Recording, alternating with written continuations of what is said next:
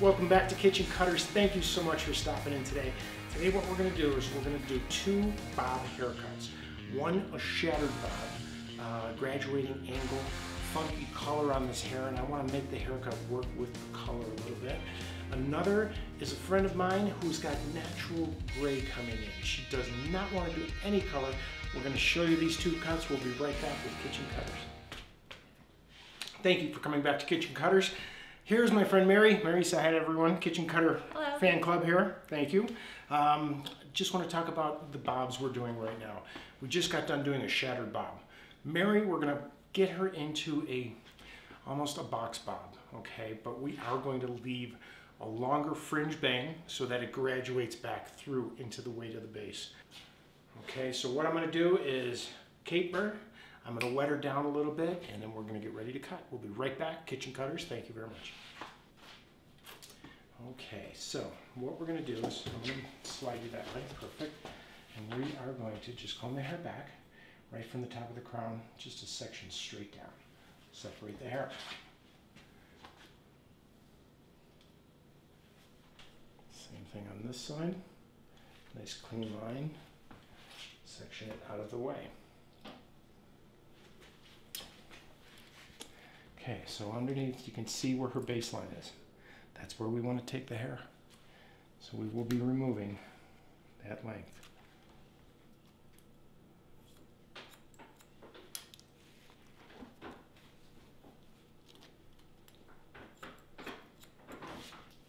Okay, now that we've done that, we have our baseline.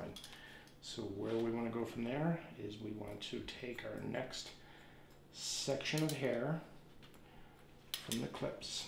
Move the clip, another section about mid-ear, comb it down, take the rest of the hair up out of the way, clip. This way you see your nice clean line, you know what you're working with. Comb down, grab the hair, slide the hair down the comb, remove the comb, and cut right on that line. You need to be able to see the line every time from the last cut. Now we can remove that little piece we just got out of the way to soften it up a little more. You can see the line underneath very easily. We comb down, push the comb with your fingers, and cut right on that line. You can see that we can see the baseline underneath. It's going to be easy to work with. Same thing on this side. Remember, if the hair feels like it's drying out a little bit, mist it. Okay, so we basically gotten to the point where I can comb it all back and we can see the baseline. So we can put down the clips and work that last cut. You can see the line very nicely, and we just follow the line that we've been cutting, combing straight down to it. Where we want to go is we don't want to angle it down. We want to keep it more even, and so I can graduate it into this. So we will tilt your head over just a little bit. We're going to make a section. Now, unlike Carrie, we dragged it down, and we had a point. Here, this hair, I want to continue this line right straight across instead of angling it down.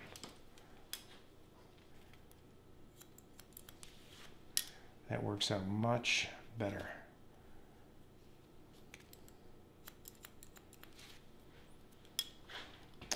Because, if you can see, it's pretty hard to come out and down. Okay, so like I said, here's the trick, coming behind it. Then it's easier to work the front of it, and then down.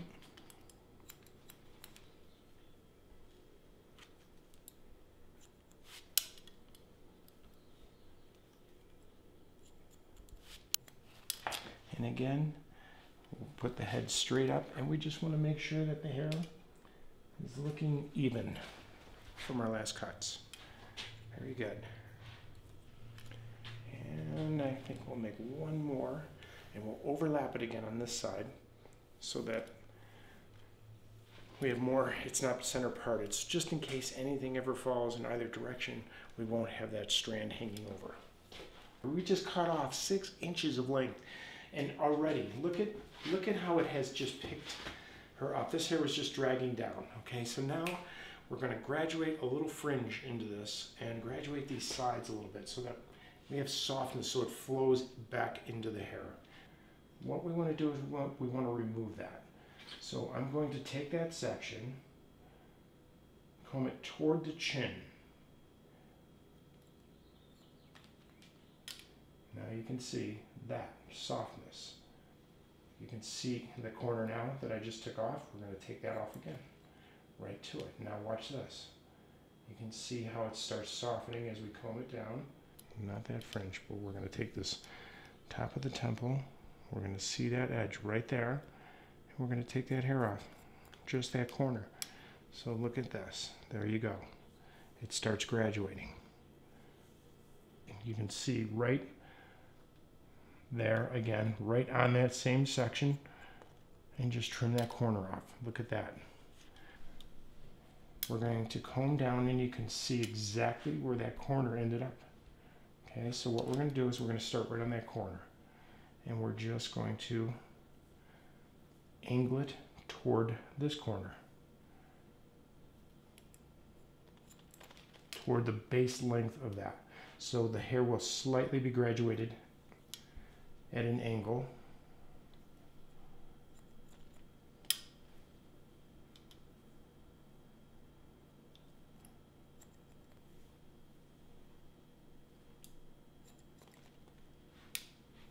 So the line is slightly graduated.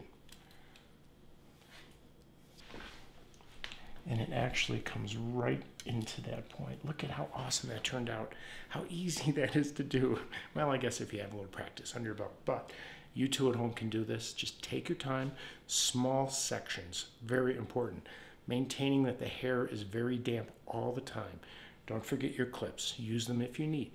When the hair is really damp, you don't need as many clips to hold it back. So what I'm going to do is I'm just going to blast her hair out, get some moisture out of here. Use a round brush, tone it down a little bit, get rid of some of the dry little edges, but we'll see what happens right now, and we'll go.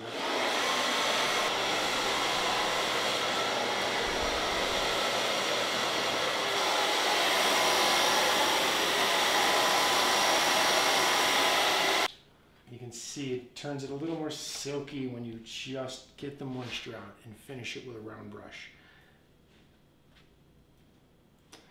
Very nice. We have a little bit of a graduated line coming into this. Geometric edge in the back, so it's got a little base. If we wanted to have a little base, but look at, it's got that nice flow from graduating that corner off.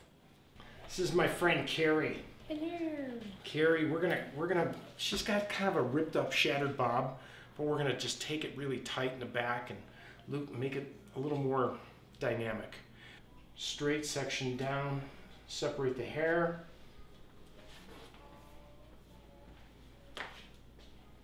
We're just going to get in here and take this hair right out.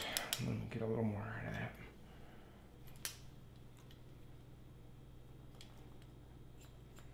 Okay, remember, comb the hair, squeeze behind the comb and slide it. Hold it down, cut right on the same line you just cut. Okay, and it's because of the hairline, it's going to be off a little bit, which is good. That shows action in the back. So now what we're going to do is we're going to just slightly overlap on every section longer, a little bit longer than the last cut.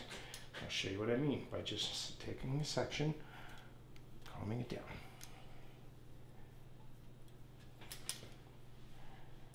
You can see every line that we've cut prior to that. So what we want to do is just go a quarter inch longer. Just a quarter inch longer. Okay. Just that quarter inch longer on every section, just overlapping every cut. You can just see that, just like that. Does not have to be perfect. You want veil. You want to have a piece hanging over. It's okay. That is a hot look right now. Okay, you can see where we overlapped in there. we want to cut right on the overlap. This way it really drags the hair forward on that length. So we're just going to continue right off of that. Straight down, right to the point. Another section.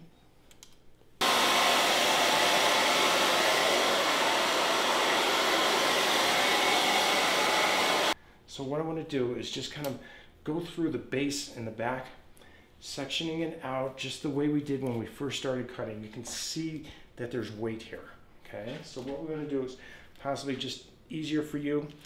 Now you want to use your clip because the hair is drier, and you just want to clip out a heavy piece of that weight. Okay, so what we want to do is we just want to grab some hair. You can see how that edge is, okay? And we just want to point cut into it. Not cutting across like this, making a straight line, just point cutting into it, softening the edges, taking some of that weight off of it. Okay, you can see the weight right here. You can see how it's falling, so you want to just grab that hair, and instead of cutting across and having that line, you want to point cut the weight out.